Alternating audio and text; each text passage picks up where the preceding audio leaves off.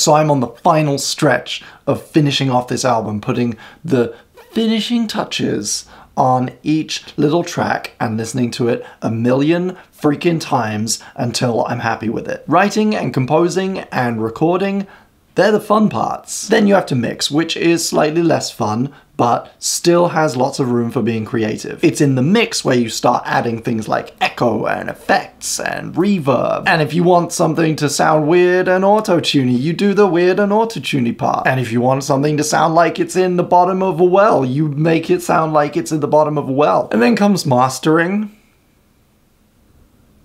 Mastering is like, okay, so you have this banana. That's a really great looking banana, you say to yourself. I'd like to get closer, but then you get closer and you're like, this is too close. You can't see the rest. Where's the top? Where's the nib?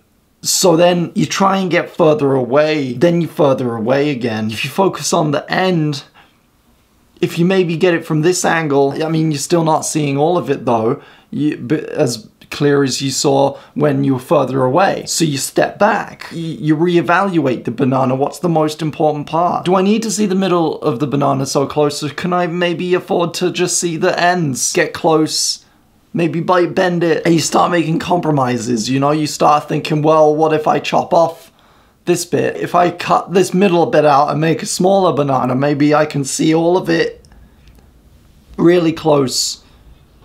Maybe come at it from a different angle. Mastering is essentially the art of making something loud without making it noisy. And I am not a mastering engineer. So I mean, I'm going a little bit crazy. And nowhere has it been more apparent than on my Snapchat.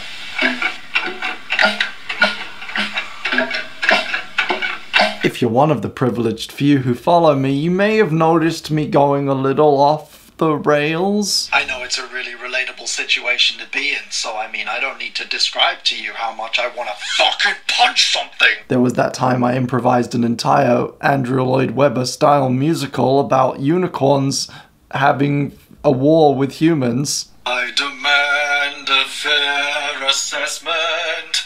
You are really being a dick. You fraternize with the humans, and for this you must pay.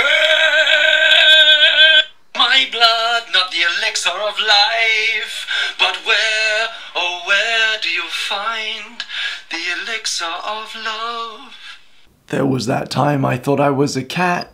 Mix! I'm a bingy bing! And I mix, mix, mix, and I mix, mix, mix, mix! I'm a bingy bing! And I mix all day and I mix all night! But here's the thing, okay? You persist through the madness, because on the other side of that portal, that lens to another world, it takes you to the completed project. And I cannot express how excited I am to hold this album in my hands. Not pictured in this, of course, is all the time I've spent staring out the window into oblivion, hitting things, shouting at equipment, crying into my palms when something doesn't quite sound right, but I would do it all again. And I plan to, because that moment when you know the project is finally finished and you've made something worthy,